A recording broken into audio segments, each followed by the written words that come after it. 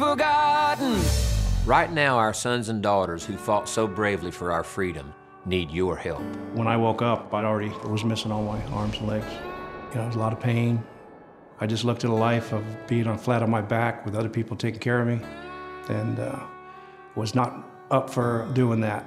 He was deathly ill. They said he probably wasn't going to make it through the night. I got gangrene in all my extremities. Dave was in a very dark place. I just didn't want to be here. Just like Dave, many of our country's veterans come home ill or injured, but DAV, Disabled American Veterans, is here to help. DAV came in and got me through that rough state that I was in.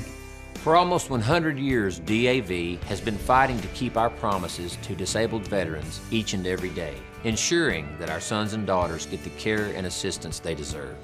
Everything that I get involved with the DAV is something new, something different.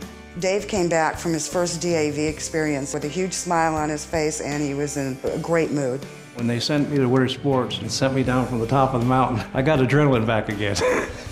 When you visit helpdav.org and give just 63 cents a day, we'll send you this symbolic blanket as a thank you and a reminder of all that you do for our country's disabled veterans. Have you forgotten?